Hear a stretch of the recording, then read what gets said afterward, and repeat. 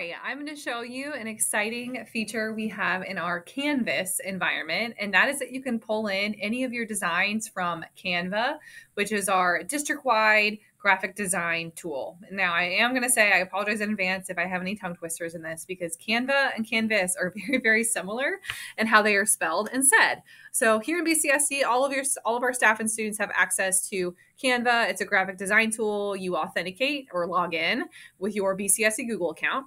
And then we also have Canvas as our LMS. And Canvas supports integrating lots of third-party tools, so it's easy to bring in some of your favorite tools and connect them to resources, pages, as well as assignments in Canvas. If you've played around with Canvas already, then you know that you can add any Google file and it can create copies of that file for students, which is really great for scaffolding note-taking skills, helping them build a presentation, or pre-writing. But now you can also do that with any of your Canva designs. So Canva has a lot of education content. There's whiteboard spaces, there's note sheets on here, infographics, and graphic organizers, concept maps, things to help students in the pre-writing or planning phase. You can spend hours looking at all of these templates. So I pulled up an example. And it's really helpful to use these to scaffold these skills for students. And now you have more ways you can easily share these with students so that as soon as they click a link, they get a copy made for them and it's seamless for them to turn it back in as well. So one way that you can do this is if I open my design in Canva under the share button, there's this really awesome button called template link. If you don't see that right away, you might have to do more. And then usually template link shows up from there. Okay. So template link is great because I copy this link, I create it, and then with this link, it is a nice little confetti, which I always love. If I copy and share this with students, then as soon as they click that link, they get their own copy made. It's their own to work with, and they're not messing up with my original copy.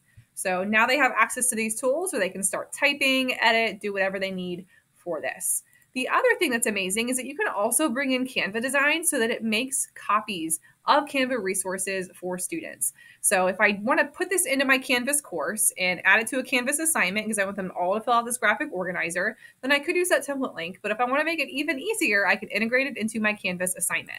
So if you notice when I clicked download, or actually when I clicked more, there was a button here that says LMS, okay?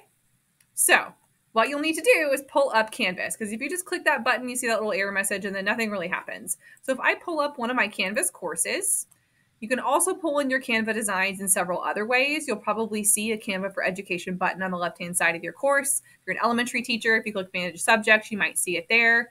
I can also pull in my Canva designs into any of my pages or resources I'm making in Canvas as well. So I can show you that. So we're going to pretend like we're making an assignment real quick. Give it a name. So if I'm the teacher, I just want to bring in a design, it's view only. On this plugins button, you'll see Canva and you can pull up any of your designs and insert them from there. But what I'm going to do is I want this to make a copy of my design, this graphic organizer here for my students. So first thing I'm going to do is I'm going to name this so it's easier. Helps if I spell things correctly. So I have that. So whenever I am here, what I'm going to do is click this plugin button, and I'm going to click Canva for Education. If you don't see it the first time, you might have to click View All. Once you start using the tool, it gets smart, and it starts to put the button there for you. So I've been tinkering with this a lot, so that's why it shows up for me right away. Okay, so here's my tool that we were just looking at. And if I wanted to edit that, I could technically do that all from here. So what I actually had to do was zoom out here a little bit so you could see this a little bit easier.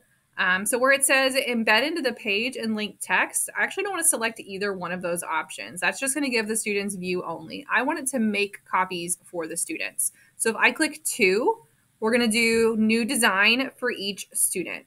All right.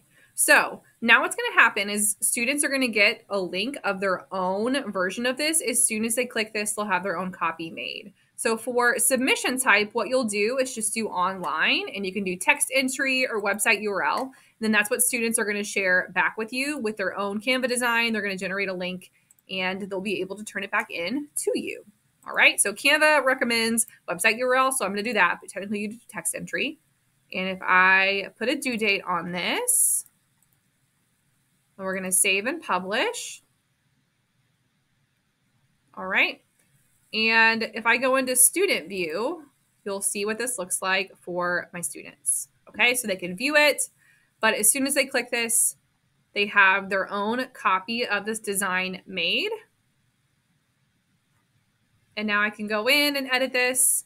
And whenever I'm ready to start the assignment, all I have to do is just paste this back in. Or if I click the Canva for Education button as a student, then I can quickly pull in my design. So it's really easy for students to integrate their Canva designs and for you to share them as copies with them. So I hope you find this tool to be helpful, and let us know if you have questions.